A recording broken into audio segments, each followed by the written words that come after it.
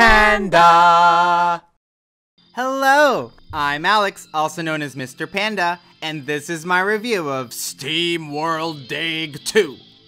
SteamWorld Dig 2 builds upon developer Image & Form's growing SteamWorld universe, and is the first direct sequel in the series. Although the game shares the first title's core gameplay of digging down and exploring caves, a few tweaks change the game's flow, ultimately for the better. Taking place after the first SteamWorld Dig, the game follows Dorothy, a robot shopkeeper who has taken it upon herself to discover the source behind mysterious earthquakes plaguing the steampunk robotic city, all while searching for the missing protagonist of the first game, Rusty. During her adventure, she meets Fen, a sprite with electric properties and an attitude, and together they delve into the treacherous underground. As in the original, the game revolves around digging through penetrable layers of dirt and rocks with your trusty pickaxe, so that you can progress further down the long vertical cave. Think of it like an adventurous version of Dig Dug, where you excavate a large, mostly interconnected mine. I say mostly because the map is actually split up into about 3 different areas, which is slightly disappointing. Along the way, you can mine and collect gems to sell for upgrades back at the city, provided you don't die and lose half your loot before then. Occasionally, you'll also find new power-ups, such as the ability to dash, or use a projectile pressure bomb,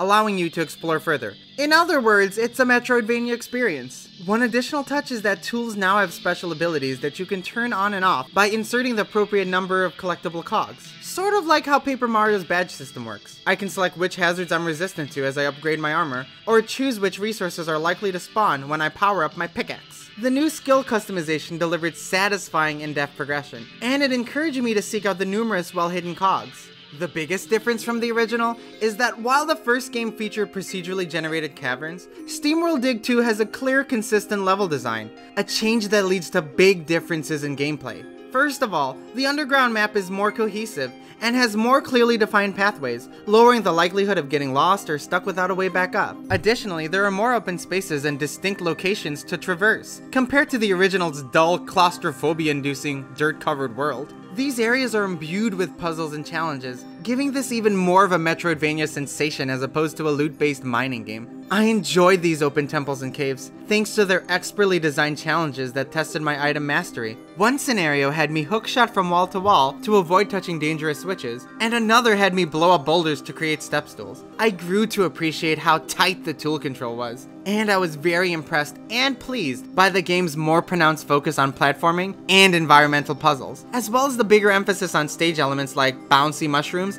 and fire-powered golems. On the contrary, as a result of the shift in gameplay, SteamWorld Dig 2 loses some of the original game's charm with regards to the actual excavation. In the first SteamWorld Dig, the digging mechanic complemented the randomly generated world, and I felt like I was carving my own custom path. With the preset pathways in the sequel, the exploration feels less organic. I'm not creating a path, but rather following one. And as a result, digging through hundreds of blocks isn't as fulfilling, and instead feels tedious. I'm not saying that I hate the mining segments, but they were better implemented in the original. Here, they're more of a means to reaching the next destination. And since you're largely limited to very short-range weapons like your pickaxe, combat ends up feeling clunky, especially when most enemies rush at you or fire projectiles. I can't fault the game too much on it since it's more of an adventure than a proper action game, but it is consequently annoying to run into foes. I enjoyed the bosses at least, which were more about dodging bullets and exposing weak spots, as opposed to close combat. It's a shame that I can count the number of bosses on one hand. A few more encounters would have been great. And overall, the game is short. I clocked in at 5 hours to beat it, but you could easily spend more time if you seek out all the secrets, fill out the map, and obtain all upgrades. The adventure shines brightest once it opens up and lets you visit anywhere with all major power-ups intact. It was a joy to find hidden passageways, and I appreciate that caverns were only checkmarked if they were 100% complete. The visuals are very fluid and well animated. The steampunk robots, or steambots, have a special charm to them. The robotic mumble and facial expressions convey their personalities well, despite no voice dialogue. Additionally, the world, both above and underground, is very colorful and stunning, highly improved over the first game. And there are more distinct locales, including a fire temple and a poisonous jungle, which are far cries from plain old dirt. The mix of soft western riffs and ambient music fits well, but easily fades away into the background. Though I did love the main town's theme, a wind-heavy track that sounds like it could have been from Donkey Kong Country.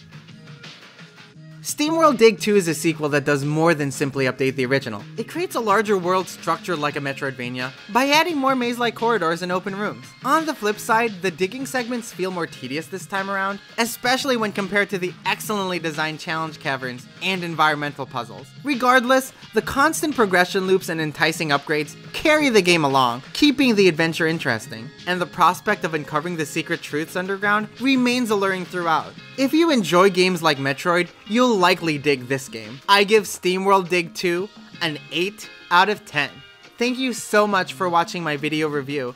I really appreciate you being here. If you enjoyed this video, please consider taking that trusty pickaxe of yours and digging into that subscribe button to uncover more video game reviews and feature discussions every week. And please be sure to share what you think of the SteamWorld Dig series. Have you played the first one and are you looking to pick up SteamWorld Dig 2? What's your favorite Metroidvania game in general? Please share any thoughts and questions you have in the comment section below. And again, this was Alex, aka Mr. Panda, and until next time, so long, partner. Thanks again.